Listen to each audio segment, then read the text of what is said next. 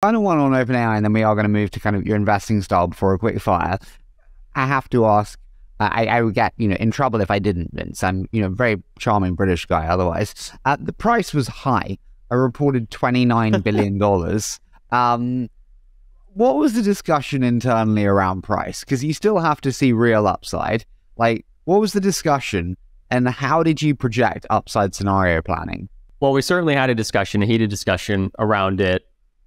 We have a very team-oriented firm, and so we disagree and commit once we make decisions, and we make decisions as a team. We live by that. No one person makes a decision, and the price here was high. Just on an absolute basis, it doesn't matter what company you're investing in.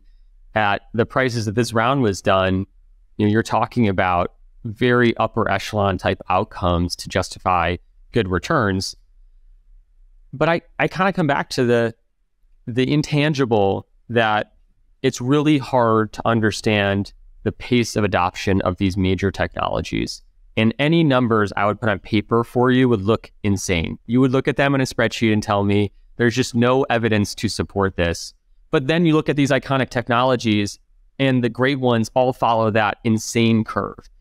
And so the balance we try to hold, I think this is what makes Thrive a really special firm, is we're able to kind of separate ourselves from the kind of quantitative rigor that we rely on for a lot of investments we do, and hold the tension of what could go right, think creatively, understand how this could look like the most transformative things.